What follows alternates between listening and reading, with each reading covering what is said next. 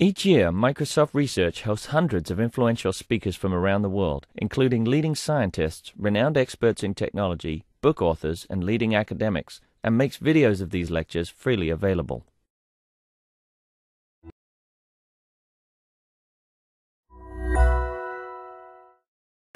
Okay, maybe let's get started. In the lecture announcement, Darren Green is the official host, but he's busy with other meetings, so I'm not Darren.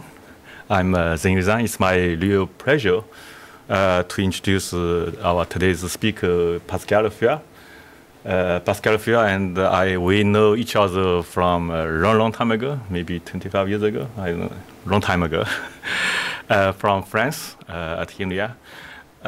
He is a world-leading expert in 3D computer vision, especially in stereo and in 3D reconstruction. But I don't know today's topic, so I'm looking forward to it. He's a professor at EPFL, Swiss Federal Institute of Technology in Lausanne, and he's an Archway Fellow. Pascal. Thank you. Okay, so yes, I've never seen this one. Yeah, it's good. But okay, so we knew each other way back when we were doing our thesis or postdocs, and at the time I was working on cartography and aerial photos and that sort of things. And it may sound weird that I have moved now to modeling brain structure, but in fact, to me, it's kind of a return to things I was doing a long time ago, because what it is cartography of the brain. So instead of being aerial cartography, it's brain cartography, but in many ways, it's very similar. So to give you a notion of what kind of images we are playing with, here's one. So what you're seeing here on the left is what you see if you open the skull of a rat and stick what's called a two-photon microscope. And you see this network of dendrites that are fluorescent. Then if you zoom in, still with the two-photon microscope, you see what's in the middle. And basically, the dendrites are slightly higher resolution. You have a kind of a spaghetti soup. And what you would want to do is get the topology out of it. The ultimate goal of this sort of thing is something called connectomics, where you want to get a wiring diagram. And not of the small part of the whole brain, but that's still some distance away. And if once you have zoomed that much, you can change microscopes and use an electron microscope to zoom even more. And now you're looking inside the cells. And you see the structures inside the cells, which are referred to as organelles. So this is micrometer resolution. This is 5 nanometer resolution. There's a factor 200 between here and there. And this is the range of scales we're interested in. We want to build essentially maps from this. And in a sense, as we'll see, it's not that different from building maps of the Earth from images at very different resolutions. You want to extract very different kinds of structures and then put them together into some form of unified framework. So this is, the long-range goal. We are nowhere near there. So what I'd like to talk about today is what we've actually been doing. And what we've been doing is to try to delineate some of the dendritic tree, so the spaghetti soup, in the low-resolution images, meaning micrometer in this case, segmenting the high-resolution images, so the electron microscopy images, to find these intracellular structures, and then registering the one and the other so that in the end we can build integrated maps. So let's start with the delineation. So here's an image. This one's actually relatively easy, but let me outline the process. So here's an image. In fact, of course, we work with volumetric data. All the images we deal with are cubes of data. And we first run a filter that is going to respond maximally at the center of a tube. It's looking for tubular structures. We are going to look for maxima of this tubularity measure, which are these red dots. And given the red dots, we are going to connect each one to all the dots in some neighborhood, in some sphere, by computing a path of maximum tubularity. I'll define this a bit more precisely in a moment. And finally, given this graph, we look for a tree, because we know that the dendrites actually physiologically form a tree. So let's look at these steps in a little bit more details. So we start with a cube of data like this one. And I like this one not because it's particularly high quality, quite the reverse actually. It's a very noisy data set. And if you look at it carefully, you will see that these so-called tubes are in fact little globs of things, because the way you obtain an image like this is you take the tissue, which initially is just gray. Everything is gray, and you dye some cells to make them stand out. And the dyeing process is not perfect, it's actually very noisy, and you get these nasty-looking tubes, and that's what you have to work with. So the first step is to run a filter, and the filter is fairly standard. It's called the oriented flux filter. It's designed to respond at maximally at pixels that are in the center of a tube. And you run this for several scales, because these things have width, of course. So you are going to generate a 4D volume, which is the response at every location for a range of possible width. And you are going to look for local maxima in this 4D volume. That will give you a... So it's, I mean, if you ran it for a single width, you get a 3D volume, which is all the responses. But you run it for several possible widths of the filter, and then you get a 4D volume. So originally it's a volume there. The volume is 3D initially. Okay, it's not just a slice. No, everything we do is on 3D volumes, except debugging. I mean, oftentimes you will debug on a 2D slice, but the real computation is on 3D. And then, once you have these local maxima, you connect them by a path, which I'm going to call a tubular path. By essentially, you formulate that as finding a geodesic path in this 4D volume, where the 4 dimension are the three spatial dimension plus width, which is how you get this network of things where it's represented as being irregular because the widths are not constant along the path. And it is a graph because for every local maximum, you connect it to all the other local maximum within some distance. And the final step is within this graph, you're going to look for a tree. And the tree is going to be a tree. It's that maximizes the a posteriori probability of it being the right tree, given the quality of these paths that you measure. And that actually involves some machine learning. So if I compare this to what we were doing when we do delineating roads way back when at INRIA last millennium, all this was hand-tuned. It was a ton of parameters that were all hand-tuned.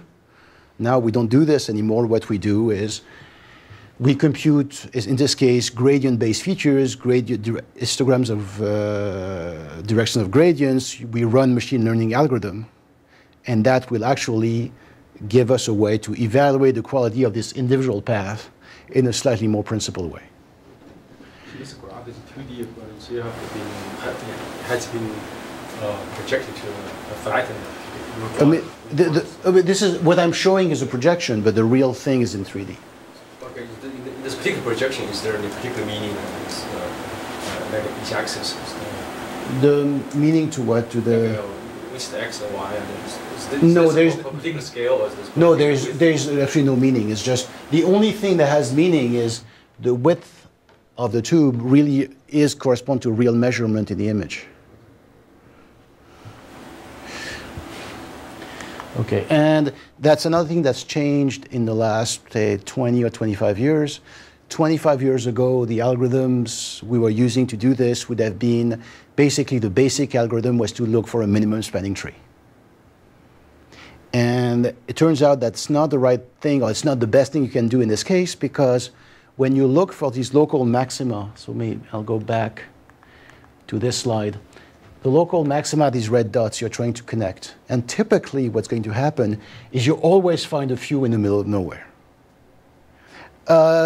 So if you run a spanning tree, a minimum spanning tree style algorithm, it's going to want to span everything and give you a weird topology, and then simply pruning the bad branches is not going to be enough.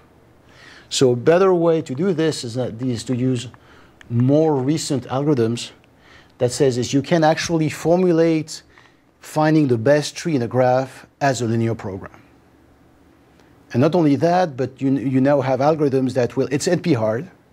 So for any relatively big tree, you can do it, but you have good approximation algorithm that gives you to within really epsilon, where epsilon is small, of the optimum. So now finding the best tree is really finding the maximum of a well-defined objective function, which is always nice. In this tree, in this formulation, you would allow some points, some vertices to be isolated. Yes, that's actually the whole point. Is some points can be completely ignored. So it might accept a few bad edges, because if you have two very good parts of the tree and you need a bad edge to connect them, it will accept it, but it will not. It's just as happy to leave a whole bunch of points unconnected. But would you allow like two trees that Yes. are disconnected? Yes. Okay. So actually, you'll see this in a moment. Could you explain a little bit what this formula means? Oh, no. The same way you Whoa. Now this is being mean. So the optimization problem, so what does QMIP mean? QMIP means quadratic mixed integer program. And the objective function at the top is what you're trying to minimize, is you have these edges. So Tij is a binary variable that says whether the edge connecting node I to node j is active or not. So you have this big graph, and you're trying to turn on and turn off some edges. And the cost here is something that has to do with the fact that every individual edge has a cost, which is what machine learning was all about. So the individual edges assign a number between 0 and 1, saying, do these look like they could be dendrites or not, based on my training data? Plus, and that's the reason it's a binary thing, we have terms that says that successive edges have to be compatible. So they have to be compatible in the sense that their width ought to be compatible. I mean, you don't connect a very wide thing to a very thin thing. You don't, this being biology structures, I mean, you prefer to have edges that are smooth to edges that are doing right angles. And that's essentially what this encodes. And then the rest is essentially a way of saying that if you turn on and off these Tij and Tjk, but you want to turn them in such a way so that the result is a tree. And it turns out that this essentially is a flow formulation, and you express the fact that you turn them on and off in such a way that if you start from the root, there will always be a connected path from the root to whatever edge is turned on. And so, of course, the reason I'm not, I mean, this is not something we invented, right? This is standard, this has become standard ways of finding trees in graphs.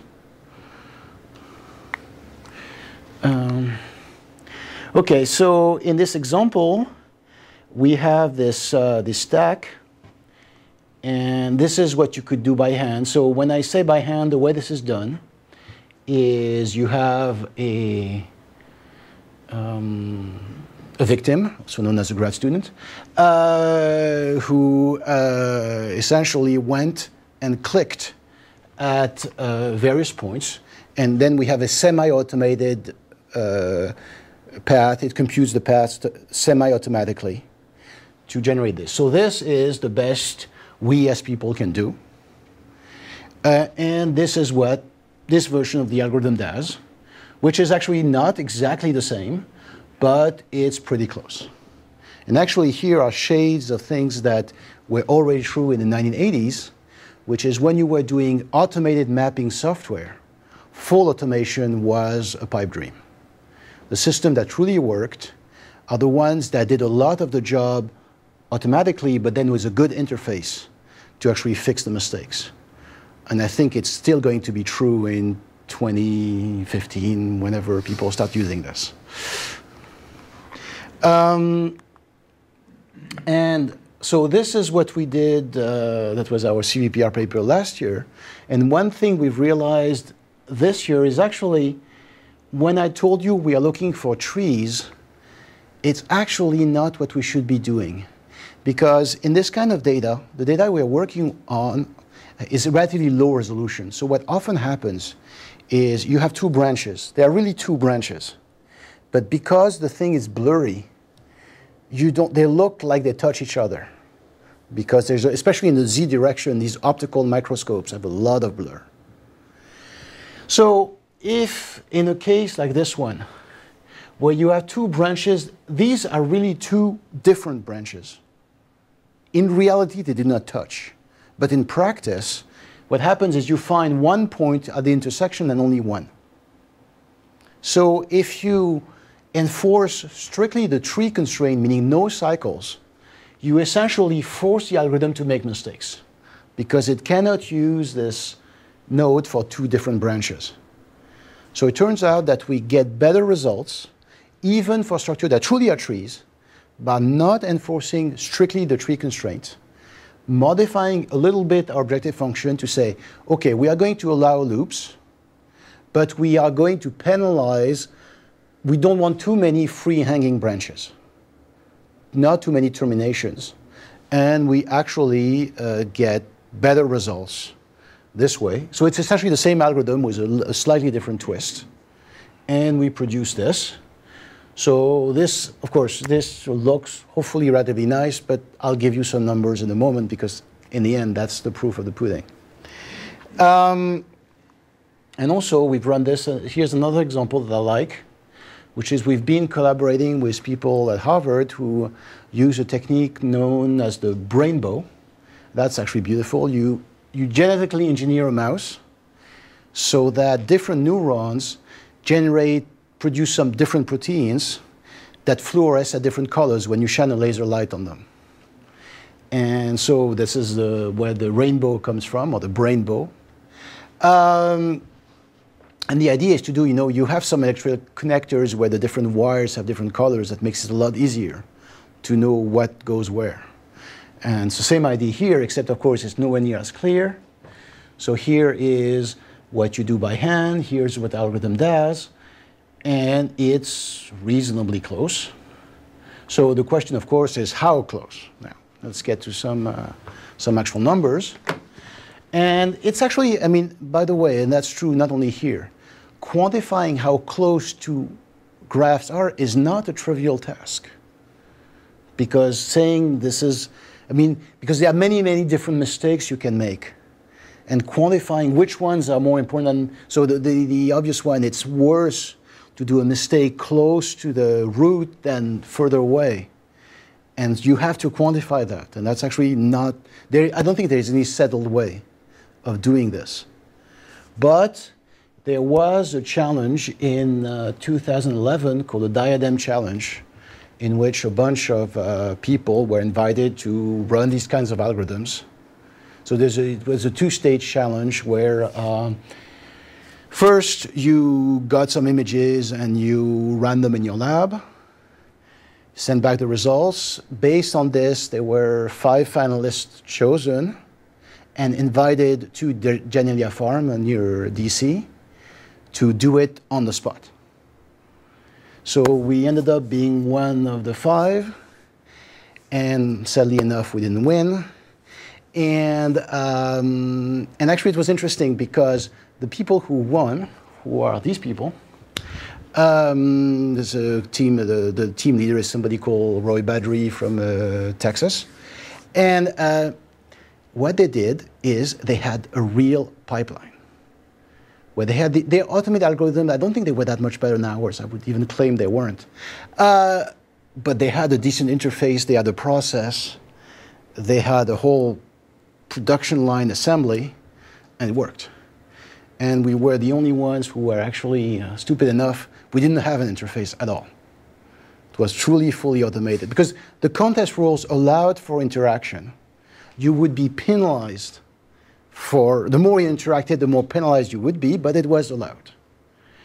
Okay, so they won.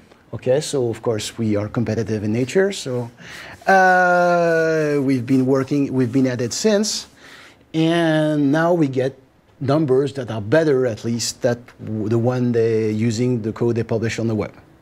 So of course they would argue, I'm sure, that we're using their code badly or it's not the best they can do, and essentially we need a rematch. But so the error, is that in millimeters or in the millimeters? no, these are okay. So they are not these are, as I said, they have scoring functions that are very complicated, and they have no, well, okay, so I'll let you decide whether they have an, okay, the truth is, in the real computation, the diadem score is really an automated thing, but when came time to actually decide who had won the competition, they threw it away, and they had human judge look at it.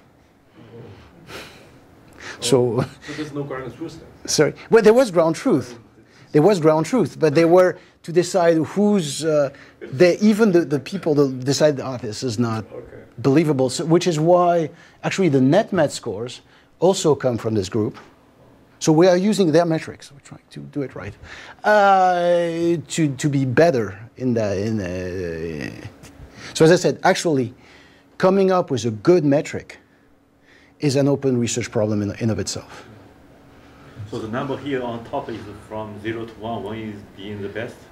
Well, as usual in these slides, ours, you can decide. The bold ones are ours. It's always true. Yeah, but for the second one, why is smaller is better, right? Yes. So this is, I mean, I don't think you should. I mean, okay, so this is one of my pet peeve with papers in computer vision, and I'm sure with open the most recent CVPR proceedings. Everybody is the best because everybody's numbers are in bold. There is something seriously wrong with this. You think it's wrong? So in terms of the input, it's actually a voxel input. You get like for every voxel, there's a number there, or there's. I mean, in the end, these numbers are not computed in voxels. They are computed on. We return graphs. So it's a graph, and these measures essentially have measures of topology. How many, wrong branches. It's not a distance. It's not a position. It's not a position. It's an attempt, and that's what makes it hard. Actually, it's an attempt at measuring topology. So I guess I missed the beginning of your background information. So those the lines, those are like a nerve. So these are the dendrites and the axons are essentially the wires in the brain that connect the various cells. So each wire is actually a nerve. No, they are essentially you have a brain cell. Yeah. It has a nucleus like all cells. And out of this nucleus comes something they call an axon. Oh. And the axon, it generates the nervous influx, or whatever you want to call, whatever the right name is.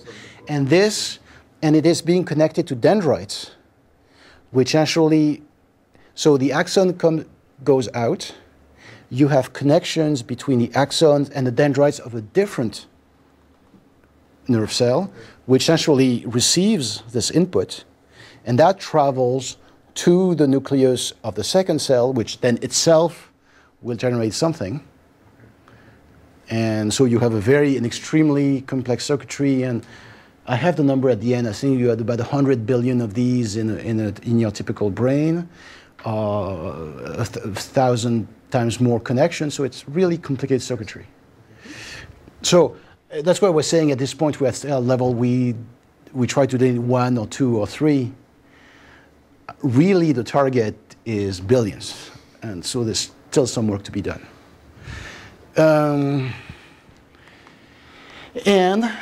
So that's same algorithm, so different. So this is really back to basics, or back to my PhD, which is you can run exactly the same algorithm on aerial images. So What's changed here is, okay, we are not in 3D, we are now in regular 2D images. We use different training data to score the quality of these paths, but the feature we use are the same. It's just we use different training data, and we run exactly the same algorithm, and we get fairly decent results. So here, the results have been offset on purpose just so that you can see the original image, but you get fairly decent results with exactly the same algorithm on a very different kind of data. So you actually literally compute image gradients? Well, yeah, we literally compute image gradients, we compute tubularity measures based on these image gradients, and we run the algorithm exactly the way I've described it. And that's actually the point that was made this morning. I think we talked about it, about Darren, is one of the, in computer vision, there seems to be a division between biomedical imaging and regular computer vision, which does not exist. I mean, it's the same algorithm, and that's, personally, that's what I'm interested in. I mean, I'm doing computer vision algorithms. The brain data is a fascinating application, but it is an application. It could be applied to something else. So in this case, the multi-scale perhaps is not that useful compared to the brain one. I'm sorry? About the similar width. The roads in this case, they are similar width. So in some sense, it's easier here. But here, even here, you have some, I think, maybe not in those images. No, these images is true. They are mostly all similar width, but they don't have to be.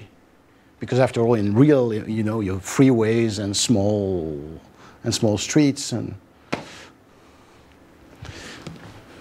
on the roads, there is actually no, so the tree assumption of the roads is clearly false. But on the brain images, it seems to me that that's an artifact. So the reality is that those don't cross. Right. But can't you get, so once you suspect those don't cross, can't you go back to the data and figure out if they do or not? You could. We tried that. We had an earlier version of the algorithm where wherever we suspected the junction, we would put two vertices. But it was a little bit, as of in computer vision, you are never so sure, and we had to tweak the numbers and tweak the parameters, and it wasn't really satisfactory.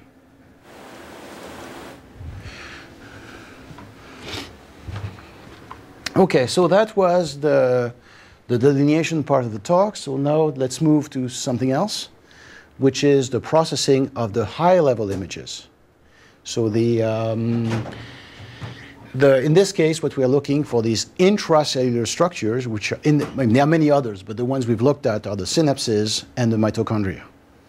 So the synapses, so here is maybe a diagram that explains a little bit what's happening, is you have the neuron, it generates an electrical impulse, and that electrical impulse is caught, goes through a junction called a synapse, and then travels to the nucleus of a different neuron. And at the junction, the electrical junction, or the chemical junction, is called a synapse. So the synapses are connectors, and so why are they important? Because if we're going to get the wiring diagram, the delineation gives you the topology on who is talking to whom, and the synapse essentially gives you the strength of the connection. And another very important structure is something called the mitochondria. All of this has to be powered somehow. And the mitochondria are the structures inside the cells that produce the energy that's required to do this. And one thing that, of course, where does this come from? As any respectable computer scientist, I got it off Wikipedia. And this is, if you go read the Wikipedia page, this is what the mitochondria looks like. We'll see in a moment what they really look like. Okay, so the algorithm is, in fact, relatively standard. So the first one we did was you start with an image. So here I'm actually showing you a 2D slice because it's easier to show, but the real computation is done on 3D blocks. So you take your image, You compute what we call superpixels or supervoxel. You just group. Why? Because this is huge amounts of data. You want to condense it to something a bit more manageable by aggregating pixels. So once you've done that based on local statistics, you can assign to every superpixel a probability of being either inside or outside the mitochondria. So the blue ones look like they're inside, the red ones look like they're outside. You can also, because these supervoxels sit on a grid, so again you have a graph, and it turns out that mitochondria have very recognizable membranes. They have thick double membranes. So what you can learn is, when you look at two neighboring superpixels, do they look like one is inside, the other is outside? Does this look like the boundary of mitochondria? So you can look in this graph, you can assign probably to edges of being transitions from inside to outside. In this case, the red ones are the ones that are most likely to be transition. And so the place where you would want to put a boundary. So that gives you a unary term for the supervoxels, a binary term for the connection between supervoxels, and you feed that to a graph cut algorithm, and you get your segmentation. And so now if you look at it in 3D, now the mitochondria voxels have been colored blue, which means you can only keep them, you throw away everything else. And that's what the mitochondria look like in this particular volume. So they look like these long, snaky things, which is quite different from the Wikipedia page. So, by the way, it's not that the Wikipedia page is wrong. It's, in fact, they're showing you the mitochondria in some specific muscle cells, and they look very different. How are the 3D images obtained? So the 3D, so it's an electron microscope. It's called FIBSEM. So FIB stands for focused ion beam. So you take your sample, you encase it in resin, and then you use an electron microscope to image the top. So it's called block face, to the face of the block. Then with the focused ion beam, you abrase 5 nanometer, a very thin slice, and you take another image and you do it again and again. Oh, you actually cut it there. Yes, this, I mean, there are other ways, but this particular process is destructive. It's destructive, but it has one very nice feature for us. It gives you images that are isotropic. A lot of the biomedical data, often you have good resolution in XY and terrible resolution in Z. This particular modality is the same in all three directions. Okay. And actually, something that's interesting and that was striking, that shows that it's important to visualize things. I showed this to the president of our university, and he is a neuroscientist by training. And actually, he too was surprised to see this, because all his career he had seen slices. And it's hard, even for somebody as bright as our president, to make the connection between these slices and these weird shapes. How big is this tissue? So this would be about 5, so it's about 1,000 by 1,000 at 5 nanometers, so it's by 5 micrometers. Yes, but 5 micrometer, 5 by 5 by 5. Okay, so this worked enough to get at least some results, but there's actually one thing that in the algorithm, as I've described it, is not quite right, which is, I told you we were computing a unary term and then a binary term, and we were computing them independently. So the probability that the voxel is inside the mitochondria, and then the probability of transition from inside to outside. But in fact, if you think about it, these two probabilities are highly correlated. And so that's not, conceptually, that's not quite right. And the way to get around this problem is to use what's called a structured SVM, which essentially you can learn. You have a binary objective function with a unary term and a binary term All of these are essentially are controlled by weights that you learn. That's what you learn when you learn the SVM. And you can learn them jointly, which is a much better way of doing it. The problem is all structured SVMs that I know are linear, because the cost of doing the learning is such that if you try to do it with kernelized SVMs, the computational cost explodes. So our solution to this was to introduce what we called kernelized features. And the idea is very simple. It is you can first train a normal SVM on the unary terms about what's inside and outside. That gives you a bunch of support vectors. And then you use as your feature vectors, not the original ones, but essentially the distances or the kernel distances from what you're trying to classify to the support vectors. And you learn a linear structured SVM on this. And in this way, you get the benefits of both the kernelized version of SVM and the structured SVM at an acceptable computational cost. And if you look at the corresponding paper, we've actually tried that, for example, on the Pascal database, and we get decent results. So again, it's an example of the algorithm was designed for biomedical stuff, but the technique itself is applicable to whatever you want.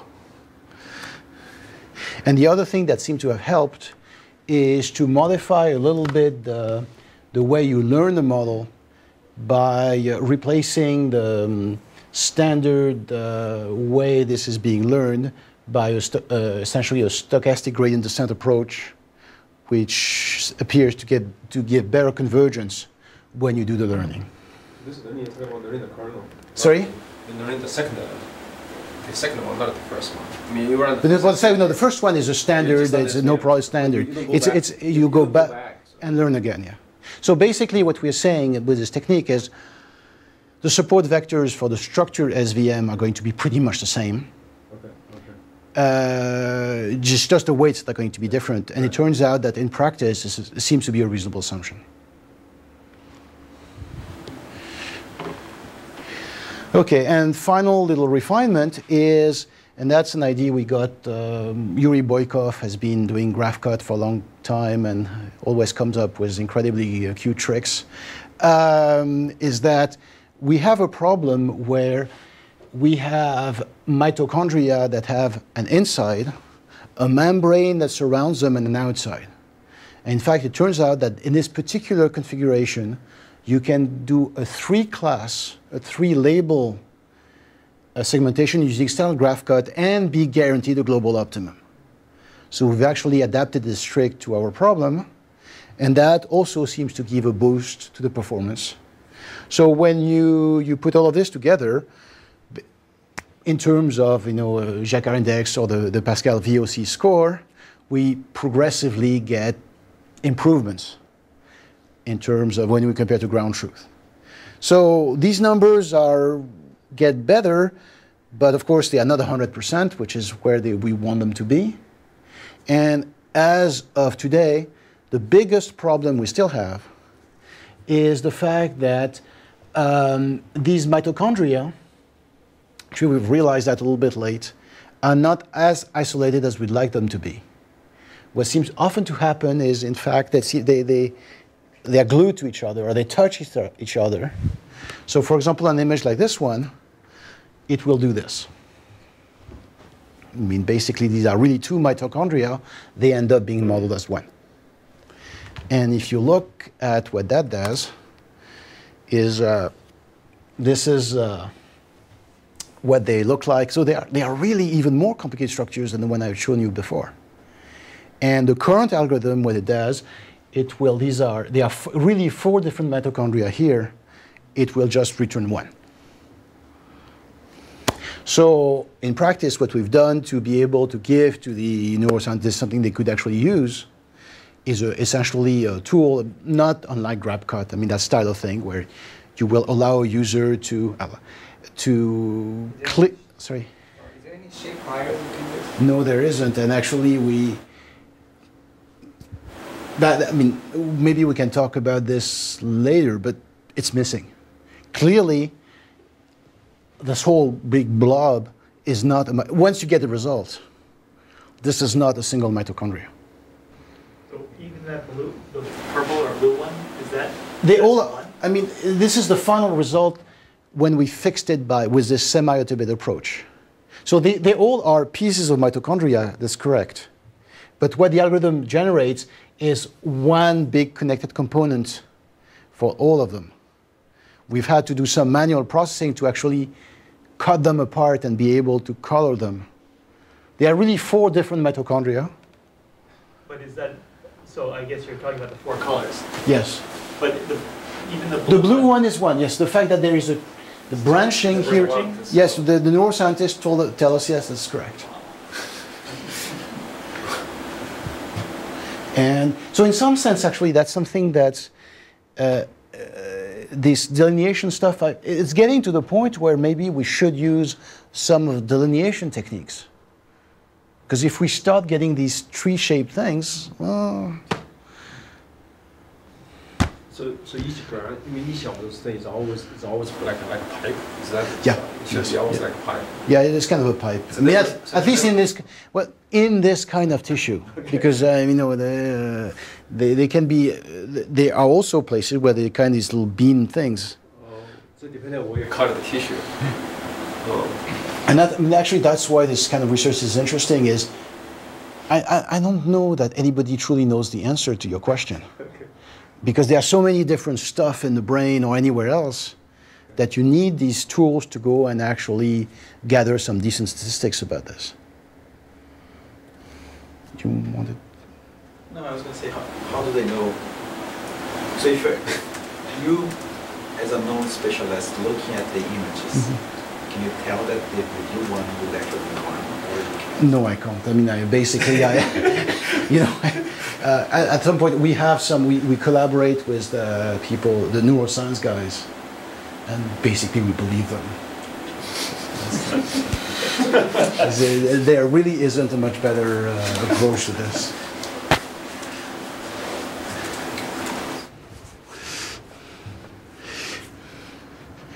So the way this is done, I mean, okay, so in practice, this is, if you want to be a little bit more scientific about this, is you would have several different guys do it by hand independently and then compare. I mean, that's about the best you can do.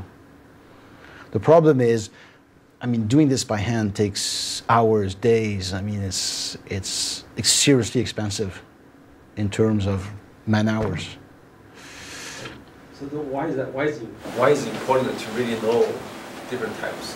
Whether there's 4 of them or 3 of them, why is that important? Because they want to know how many mitochondria you have per cubic micrometer of brain in that particular kind of tissue. And if you lump all 4 together, then your statistics is completely off. So that number would affect what? Affect whether the person is smart or not smart? Well, okay, so I don't know, I'm just... Okay, for example, so we are involved in a project called the Human Brain Project, and the goal is to simulate a substantial piece of brain. And well, in the simulation, you're going to have to put statistics about virtual neurons, virtual mitochondria, virtual everything. And the virtual numbers should be close to reality. And so conceivably it's our job to come up with the right numbers. Okay. So do the mitochondria have comparable volumes? Are they the similar sizes? Because if you're recognizing that if you drew a histogram of the size, they're predominantly in one particular size range, and then you've got a big blob which is showing up that's 4 times the volume. Which, yeah, that would be so after the fact, we can probably process this and say this looks weird. So you could imagine in the system that at least would tell the operator, this looks weird, you better look at it. Right. But you've still got billions potentially. Right. So you would want to limit this as much as possible. And yeah. So maybe for those areas where you know there's a problem because the volume's large, you go back and you do a different resolution of when you do the segmentation, the coarsening, you do that slightly different. We would. I mean, essentially it gets into this issue that, I mean, all the people here who've dealt with segmentation know the algorithm we're using still use very local information. Our algorithm does not understand, you mentioned shape priors. There isn't any, but it's not good, but it's also because it's really hard to do. And so that's why this is basically what I'm showing you is one PhD. I think there'll be others on the same topic.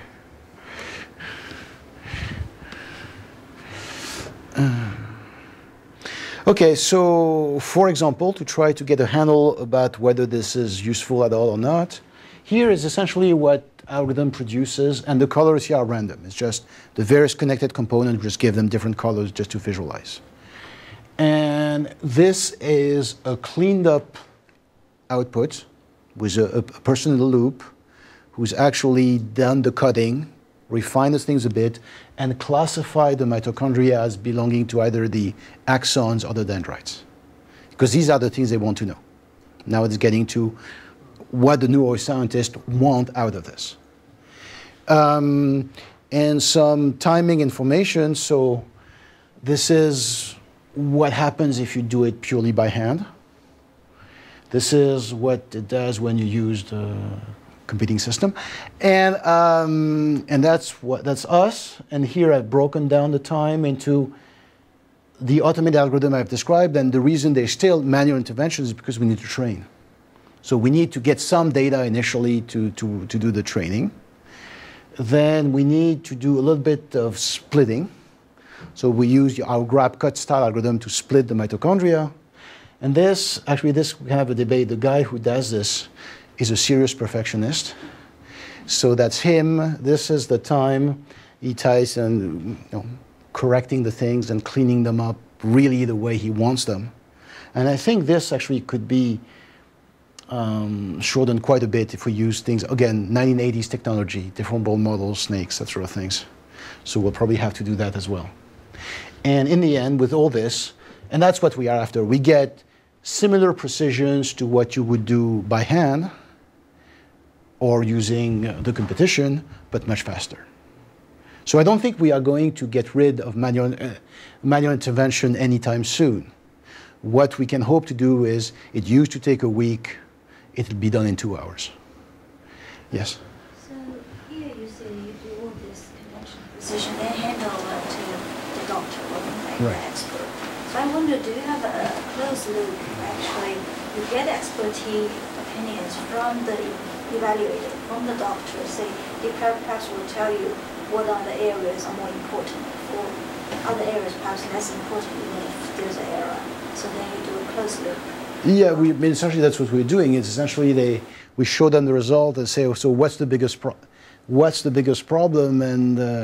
And that's why I'm showing this thing about the merged mitochondria. That's, at this point, that's what bothers them most. And once we fix that, I'm sure they'll come up with something else they don't like. But for the evaluation, do you put different weights on different mistakes?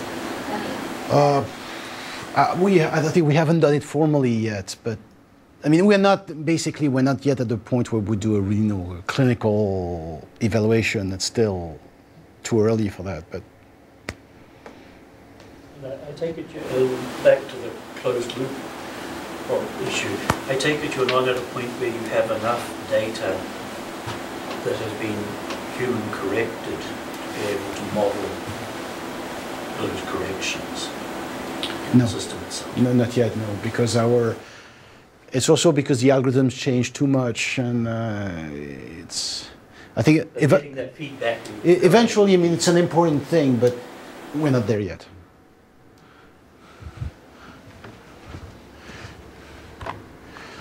Okay, so this was mitochondria. Let me say a few words about synapses. So how would you detect a synapse if you are a person?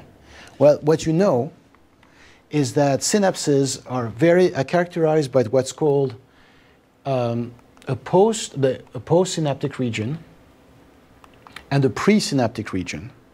And if you look at them, the presynaptic region has things called vesicles, very specific texture. The postsynaptic texture region, the postsynaptic region does not. And between them, there is this thing called the synaptic cleft, which is this thick black thing. Which means that if you look at an image like this one, there is a thick black thing, but it's not surrounded by a pre and a postsynaptic region. So I don't know what it is, but it's not a synapse.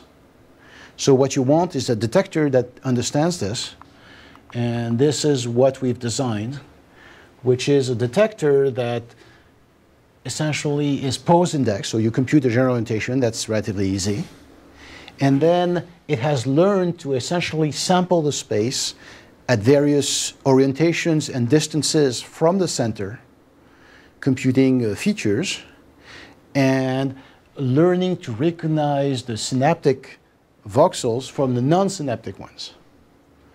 So the features you described there are evident in 2D. In 3D. Okay. So there is. I was going to. That was a question, I guess. Is there something else to do with the volumetrics of the No, it's really 3D. Again, I make my drawings in 2D, but they are really 3D things because these boxes are essentially referenced with respect to the center in 3. You sample the 3D orientation sphere. Right. But so are they circular in shape? Okay, so the synapse, that region? The region that you explore, yes, but normally we should, these guys should be spheres, but we use cubes because they're close enough and a lot easier to compute. No, what I was meaning was the form of the synapse itself is spherical, yeah. Is spherical, right. Okay. So there is another property potentially that you could explore, which is this artifact round. Right, yeah.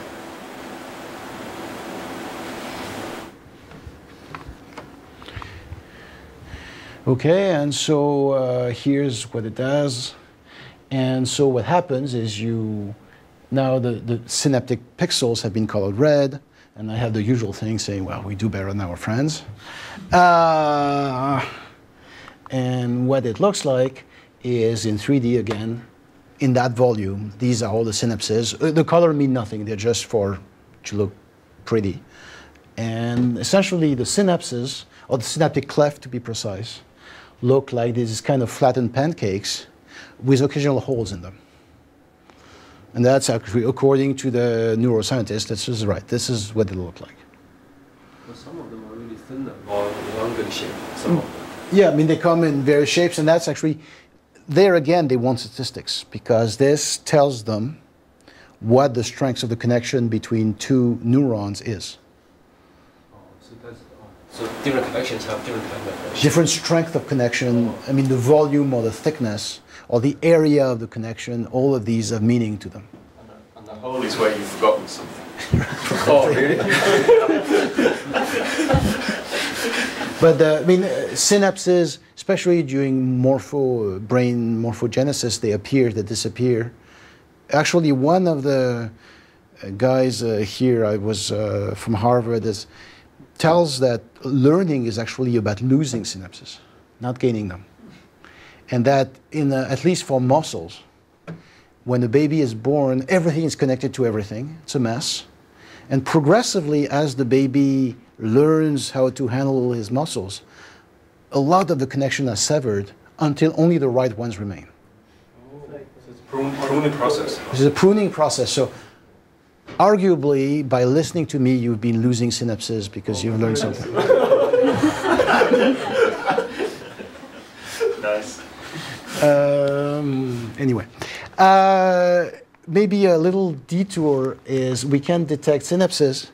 One thing we've been looking at in connection with this is, so you were asking about the process. So the process is to take this cube, abrase a thin layer, and then scan.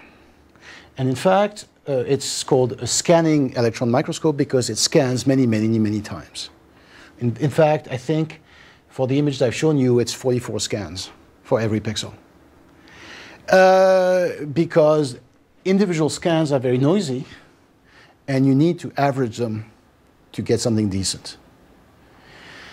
But then that gives rise to the following idea. If you want to speed these things up, because, okay, 5 nanometer, this cube of 5 nanometers, there's a lot of them in the brain. So is technically, I mean, everything that can speed up the process is good to have. So what you could say is, I know I'm looking for synapses. I'm not interested in anything else. I should only scan the places where there are synapses. And so one of the things we've been working on is to develop techniques where you scan once, you train your classifier, say, okay, this area might contain synapses, but this one definitely not. And you rescan only the one where it is likely that you're going to find something you're interested in. And in the end, so that's what it looks like, meaning you end up, for your whole image, you only scan the maximum number of times some specified areas where it looks most likely that there will be something. And that's actually, we talked about astronomy this morning. I mean, I don't know anything about astronomy, but it seems to me that if you are scanning vast portions of the sky, some of the same problems are bound to arise. In this particular case, can you scan just part of that view? Yes, so because the scanning software is designed to scan a rectangle. So you can specify, please scan. So of course, then it becomes a slightly, if you want to do it right, because there is a cost to scanning a rectangle, to placing this, to moving the scanning head to exactly, so these, oh, I should say, these are simulations. We have not done this for real yet, but we are now, on the basis of this, we're going to collaborate with a small company in Canada that makes the scanning software, and to see if we can actually integrate that in the real thing, so that eventually it ends into a real microscope. And we have some simulation results that show that with this approach, we lose a little bit of performance in terms of detection, but not much, but we can make things a lot faster. Okay, and final things. Sorry. Actually, no, I can't ask later. You want So I was actually curious about these things that you said about there is this work on mitochondria and synapses. I was wondering, like the learning problem of, like let's say you have a lot of data, label data of mitochondria, and you can model something about the imaging system itself. Mm-hmm. Is there a way to transfer that to other sort of objects, synapses or other parts of Okay, so that's, again, that's a very good question. Is right now what we've done is we know our target object. Yeah. So I'm sure there is a way of doing this without a specific target in mind, or at least, okay, all you know is brain tissue. Right. And you know something about the statistics of brain tissue, and then you could probably use things like, I mean, there's been a lot of techniques about denoising and all these techniques in general that probably could be used, because in fact, if for those of you who worked on denoising, the way the averaging is done should have you scream, because they take individual pixels and they average them. They never look. And we know that's not the right thing to do, so there is a lot of unexplored stuff to be looked at. Okay, so final thing, and maybe I'll go quickly, which is, okay, I've told you about finding linear structure on the image on the left. I have told you about finding intracellular structures, and this and that are images of the same thing at a very different resolution. In other words, this is somewhere in here. Question is where? So this is a good old registration problem. The problem is here is we can't do it the way we traditionally do this by finding feature points and matching them. The appearance is just too different. It won't work. So the solution we've been working on is to find linear structures at one scale, linear structures at the other scale, and now you know that this is a subgraph of that. And the question is where? So we've developed an algorithm that essentially does not use appearance, but tries to match junction in the two graphs so that you can register them. So it's actually a two-phase process. If I give you a blue graph and a red graph, it will first try to find corresponding junctions in the two graphs to get a coarse registration. And then we'll do fine alignment to bring the two graphs in correspondence to each other. And that actually works on lots of things. So you can, for example, you can register retinal scans.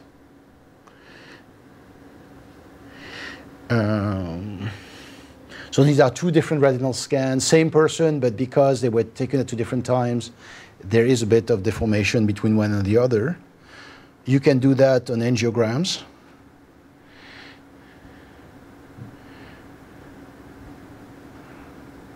Arguably, you could also do that. I've talked to soldiers in the field who you take a picture of what you see. You will see linear structures, streets. You could match them against the mapping software you have on in your backpack, and you can do it, which of course doesn't have the same implications on our light microscopy and electron microscopy data. Where with this you can bring into registration the high resolution block and the low resolution block. And the idea being, in the end, you end up with a description like this one, where you have the low resolution stuff that you fill with the structures you found at the high resolution. And now the challenge, of course, is we can do that for little itsy bitsy part of cells. The idea would be to do that for the whole brain, which, of course, is going to keep us amused for a while. And just to give you an idea about the challenge that this represents, if I were, nobody is ever going to do this, but for a moment, a human brain has 100 billion neurons, roughly, and 100 trillion synapses. And if you were to represent all this at the 5 nanometer resolution I talked about, this will be 100 exabytes. I don't know what the number is today, but I think the total storage capacity of all computers on Earth is about a tenth of that, or some fraction of that.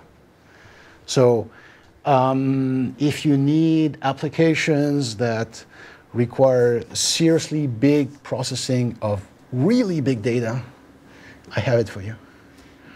And with that, I think I'll stop. Thank you.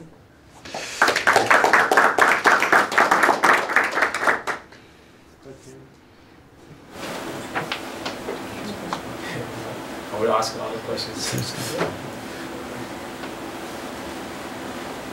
on a higher level, so we try to map those to better understand the connections. So what is the higher level objective of mapping the structure? It really is computing the wiring diagram. So it's a piece of the puzzle. You want to know who's talking to. You want the wiring diagram of the brain the same way you want the wiring diagram of a computer. So if I give you a computer, you've never seen one, and you want to understand how it works, if I just give you the wiring diagram, that probably is not going to be enough, but it's one of the things you have to understand what it does. And that's what this connectomics field is all about. Of course, in addition to that, you need all the functional aspects, which so there are lots of other people who work also on in vivo data, where here I'm essentially we're going to get the pathways, but you want to know what goes along these pathways, and then you get into the issues of correlating the kind of imagery I've shown you with functional imagery. But again, there is also, when you talk about mitochondria stuff, do we know, for example, if the energy that it produces is related to the volume or is related to the unit? I don't think anybody knows. These are good questions. These are the questions that eventually will get answered. So, for example, I've been told that I don't know if you've seen, but the images they have this kind of striped appearance, with this kind of bands, and how thick these things are. I think it's connected to how much energy they produce. And so again, these are things basically, I think nobody knows much. what is known, for example, and actually what probably drives a lot of these research is all the neurodegenerative diseases. I mean, in Alzheimer's patients, the mitochondria look bizarre. They don't have the right shape, they're scrunched up. So is it a symptom of the disease or is it the cause of the disease? I don't think anybody knows for sure, but there's certainly great interest in finding out. So when people, when people count the number of researchers, when you count the number of people in the crowd, Right. so one way to do this is to actually segment each person and count add them up. The other way is actually looking for features to estimate density. I wonder if this could analogy apply to this. It would. I mean, all the learning to count papers. And, yes, yes. Sure. I mean, this is another way of doing it. And I mean, both are valid. In some cases, you still, even if you have this learning to count technique, you still want to find the individual people and find out where they want to go. In some case, you don't. So in some sense, what I've talked about, speeding up the scanning, is of the learning to count flavor, right? You don't detect individual things. You just want to know in that area, well, probably there's something and that's good enough for you.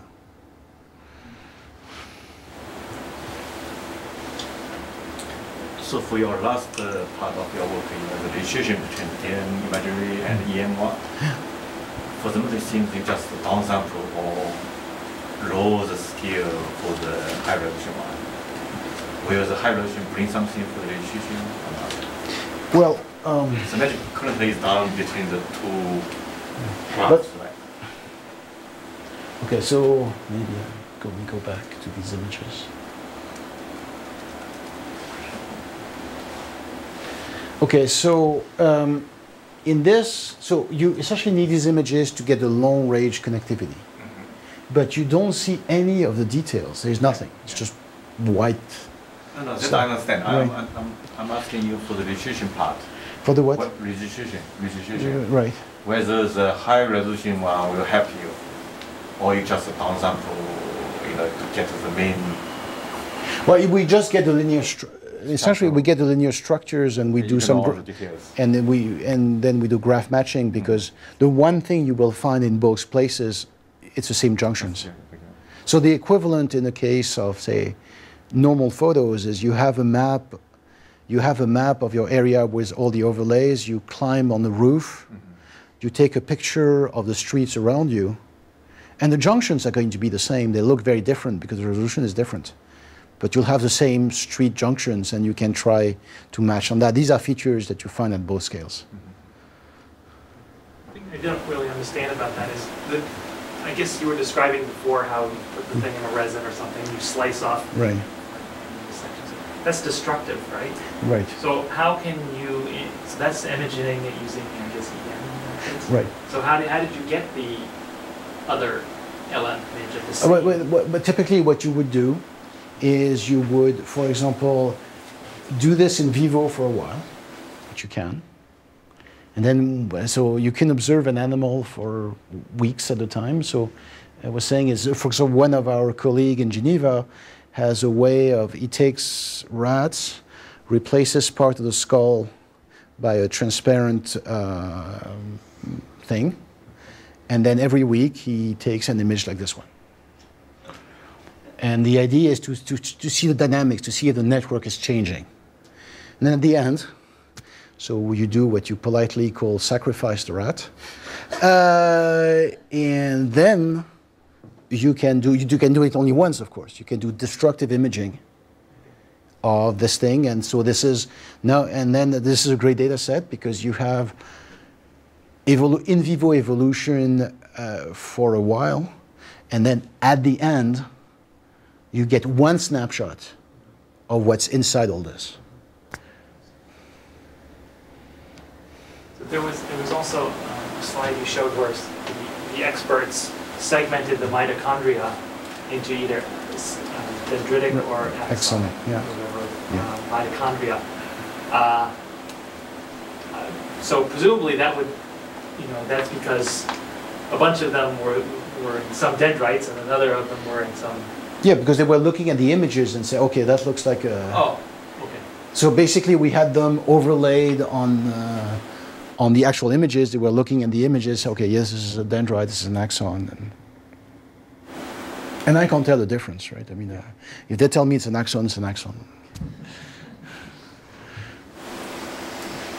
Okay, if there's no questions, then let's thank Pascal.